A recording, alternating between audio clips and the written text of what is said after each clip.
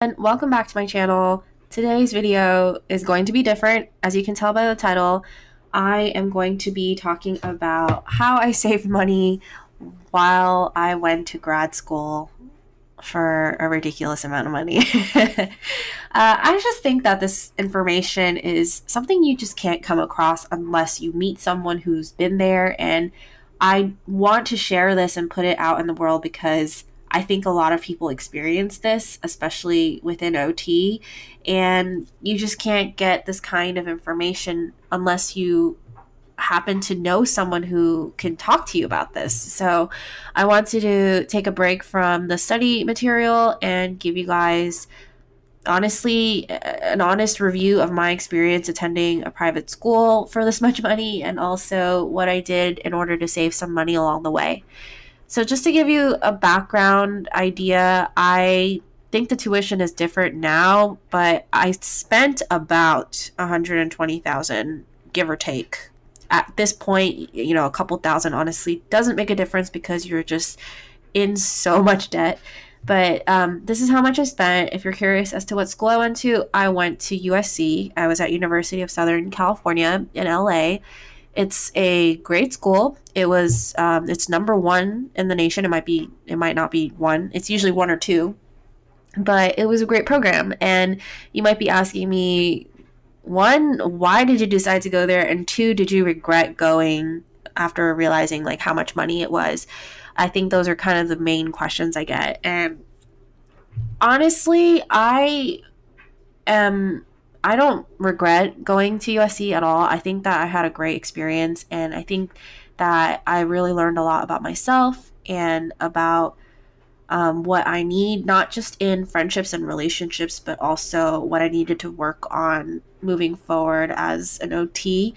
And it really was a well-rounded program. So I have no regrets there, but I also want to preface that by saying that I have no way of knowing if I would have regretted it because I haven't experienced another OT program at the same time for a cheaper price in my life. So it'd be really cool if I could have experienced two different ones and come out with a comparison of which one, but that's just not how life works. So I took an opportunity of a lifetime, and I don't have regrets.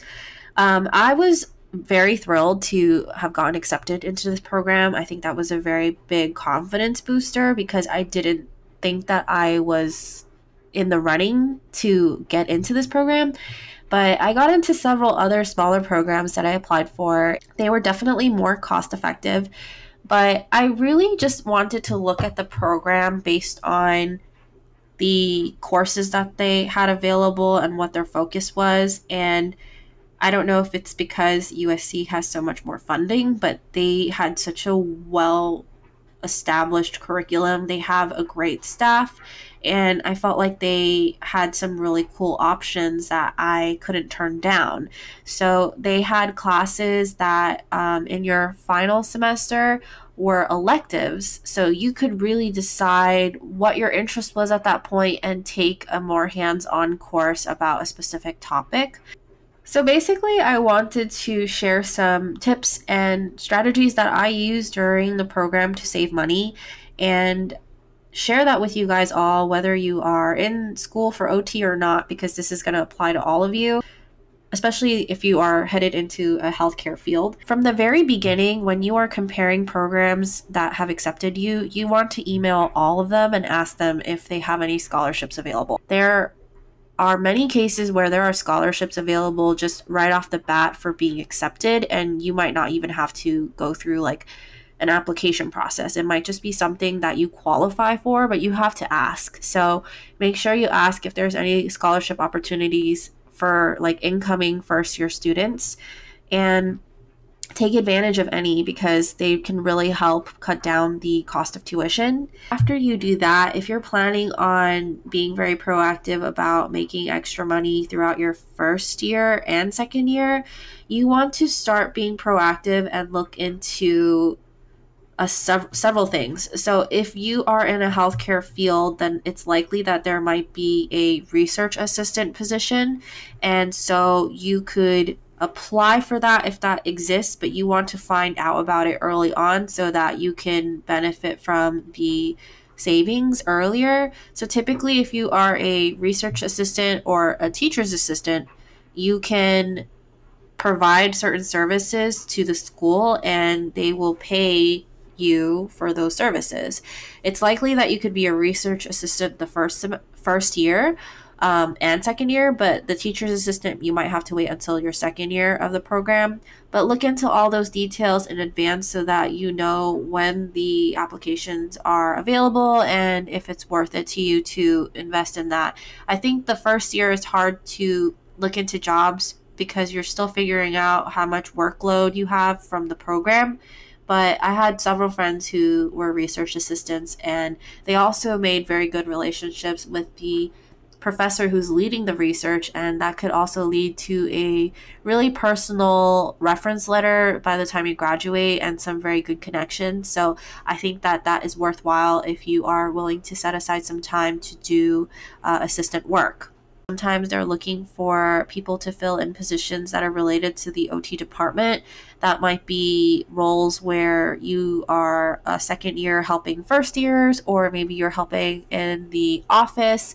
There are different jobs that people are always trying to fill, so you just need to be aware of what is available and keep an eye out for it. Something I did during my second year that saved me a lot of money was becoming a resident assistant or an RA.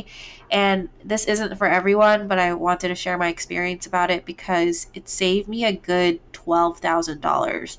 What happens is they pay for your cost of living, and depending on where you are working, if it's like on campus or off campus, you also get a meal plan or some kind of food stipend to put towards your groceries. So the meal plans typically allow you to just have unlimited access to any of the cafeterias on campus, which means that you don't have to pay for any of your meals unless you're trying to go out with your friends to eat, which is really great because you can go in at any time, like for breakfast or late lunch. Like, it was really easy to do that. And I honestly had a really good time being an RA, but it is a lot of work. I will give you that. And I was glad that I only did it my second year. There would have been no way of me going through the training process and application process as a first year.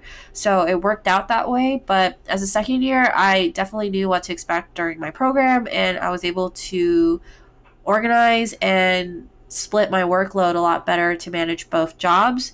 I think my biggest piece of advice is to take the job as it is and don't stress yourself out and go above and beyond to try to make everything perfect, because the job is very fast moving. There's a lot of meetings and event planning and teamwork involved, and I think that that can always get really sloppy and messy when you're on a time crunch.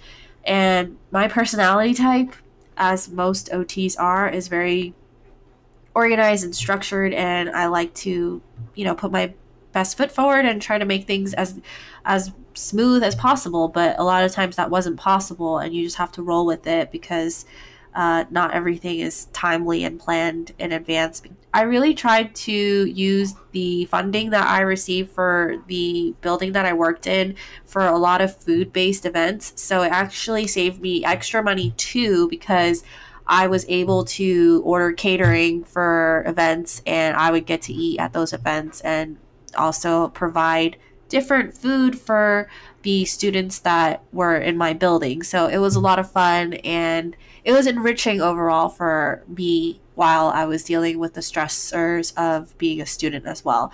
So I had a good time, and it definitely saved me a lot of money. If you end up doing research assistant or resident assistant or any of these positions, you get more hands-on experience and one-on-one time with individuals who could be a great reference for you. So that's always a plus. Some other ways that I save money: whenever I had to buy books for a class, I always tried to get used books. So you could compare the prices at the bookstore for their used ones, and also check eBay and Amazon.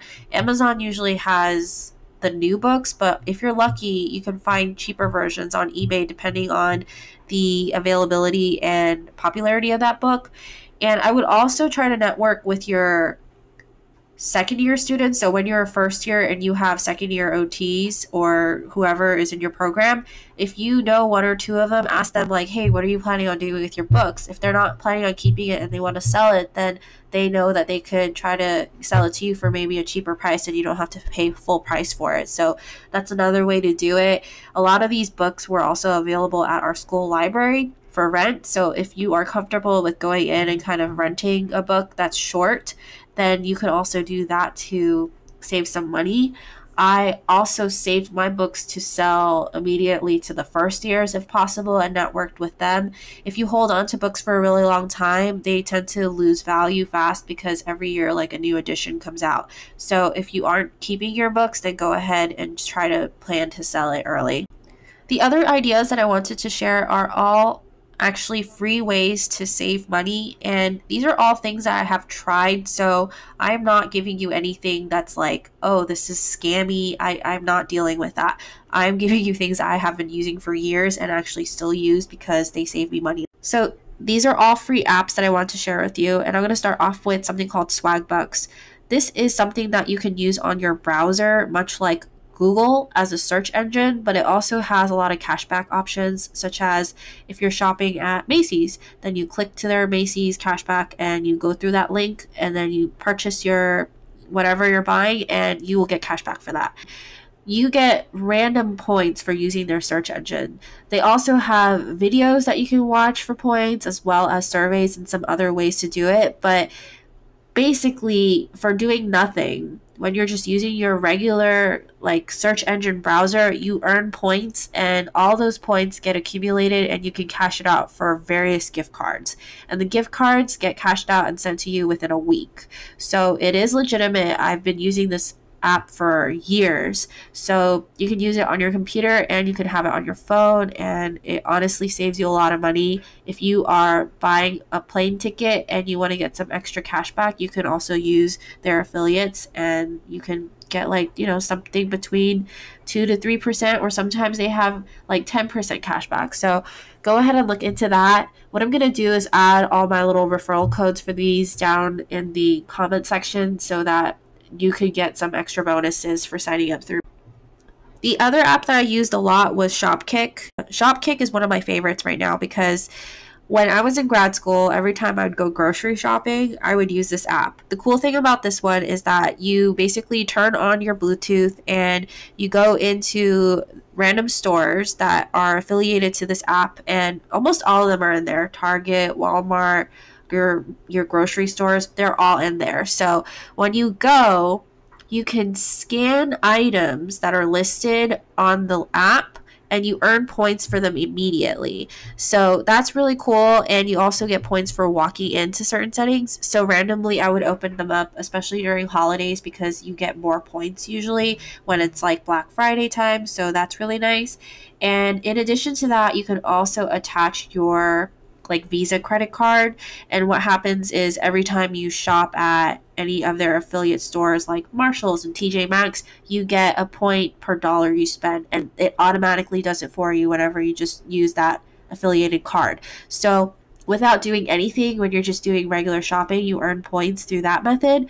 But you can also scan and do all the extra things. They also have options to watch some short videos for points. Ibotta is very similar to Shopkick, but it's more coupon based. So think of a digital app that has a lot of coupons. You can scan in your receipts and get cash back on items that you purchased, or you can look at the app in advance and see what they are offering coupons in. So you might be able to save, $2.50 on a specific brand of seltzer water or cereal. Or if you're lazy like me, you could just use it by scanning in your receipt and seeing if any of your purchases qualify for a discount. So that's really easy to use. And the other app that I use that not as many people know about is called Achievement, and all these apps are free. This one is probably the easiest one for you to download if you use a health tracker of some sort, such as Samsung Health, Fitbit, Apple Watch.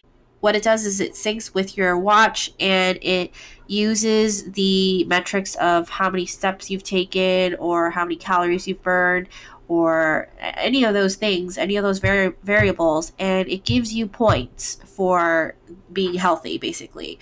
And once those points just rack up on their own in the background, it will just automatically sync the points up for you, and you can randomly check in and see, hey, I've met the threshold for $10, and you can cash it out for PayPal. So that's really easy, especially because you really don't have to do anything for that except to sync your watch. I hope this video was helpful. I know it's super long, but this is information that I wish I had known, so I wanted to pass it along to you guys. If you have any other recommendations that you want to share with the people who are watching this, please leave it in the comments below. I'd be happy to see what other ways you guys have found worked to save money. And yeah, we want to share the love. So thanks so much for watching, and I will see you guys next time. Take care.